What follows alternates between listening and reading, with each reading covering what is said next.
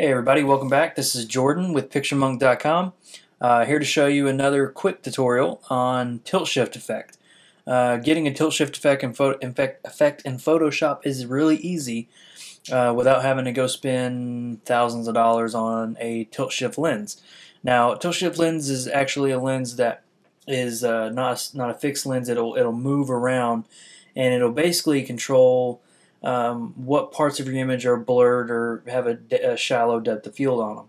So if you're going to do this effect in Photoshop, it typically works a whole lot better when you were shooting down on a subject.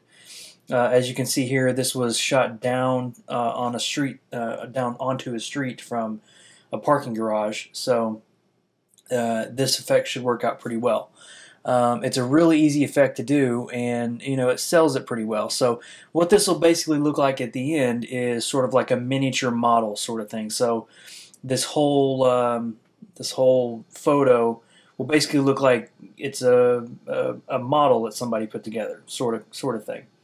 That's the best way I can describe how it looks. So what we're gonna do is just have our image here. This image will be locked, so just unlock that layer.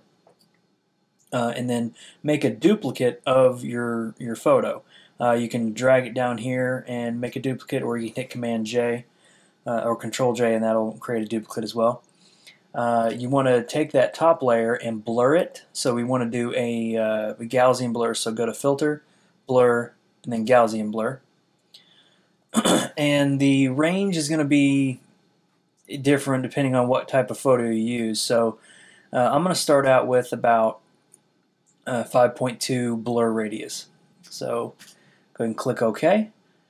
And since we don't want all the image to be blurred, we can do this one or two ways, but this way right here I found to be the best. So we want to make a layer mask on top of this image. So there's a little layer mask button down here. Just go ahead and click that, and that'll add a layer mask to that top image there.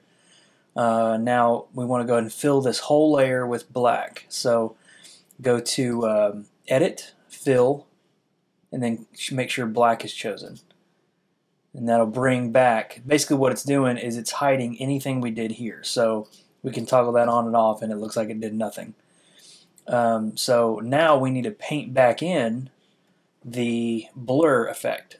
So now we need, since this is black, we need to get a white brush. So hit D on your keyboard, and it'll change your foreground color to white.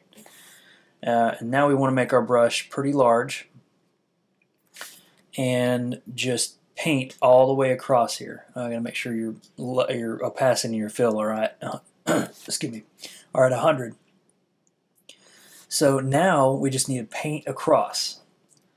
So I hold the Shift key to make a perfect straight line. So holding the Shift key, just hold Shift and click and drag all the way across. So you can see what it did there, it blurred out that area. So now we're going to do the same thing again on the a little bit below.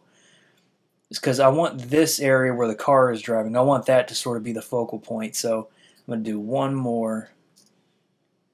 Actually, I'll go down a little further, right around there. Alright, so now we have that blurred effect. Now we want this area down here to be blurred out as well. So I'm going to decrease my brush a little bit more because I don't have as much room. And I'm going to do the same thing. Just hold Shift and drag across. Okay, there you go. So that kind of gives it like a miniature model feel to it. If you do feel like you have too much over here, then basically just change your color, your foreground color over here to black, and you can do that by pressing X. And that'll give you a black brush, and then you can paint it back over to reveal more. So there you go. That's a quick and easy way to get the tilt shift effect in Photoshop. There's tons of ways to do it, but I just found this one to be the easiest. Hope you guys enjoyed that video. Check out PictureMonk.com for any more videos and tutorials. We usually post every day. And I will talk to you guys in the next video.